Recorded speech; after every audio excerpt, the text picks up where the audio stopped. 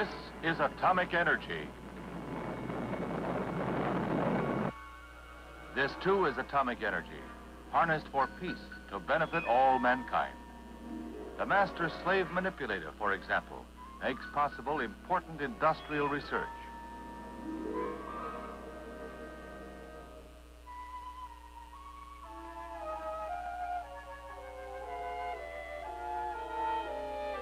Scientists are protected behind glass and concrete walls 3 feet thick. To safeguard our fishing industry, thousands of trout and salmon are hatched each year and exposed to water contaminated with radioactivity. This is only one example of precautions that go on endlessly. In this case, there is not enough radioactivity to harm the fish or persons eating them. Biologists conduct similar experiments on sheep, feeding them pellets with radioactive ingredients.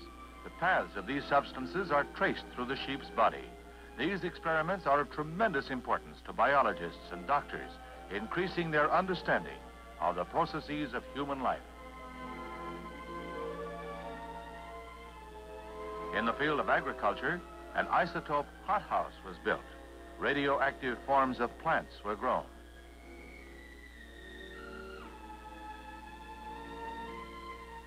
Later, they were examined to determine how radioactive drugs can be most effectively employed. Here in the medical division, radioactive liquids are used by atomic commission doctors in the fight against cancer, one of the dread diseases of mankind. Shielded by lead bricks, this solution is an important tool in cancer research. Here, a patient drinks an atomic cocktail of radioactive iodine in solution and then is placed on the examination table.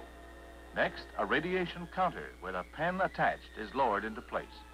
The radioactivity in the drink, which has settled in the patient's thyroid gland, puts the pen in motion, drawing a picture of the diseased area. The light and dark pattern of the drawing reveals both healthy and cancerous tissues.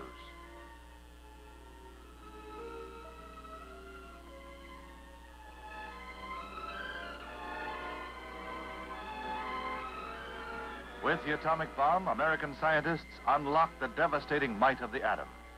Now they are engaged in the task of releasing atomic energy in ways of lasting benefit to our world. Truly, a milestone of science and peace in this nuclear century.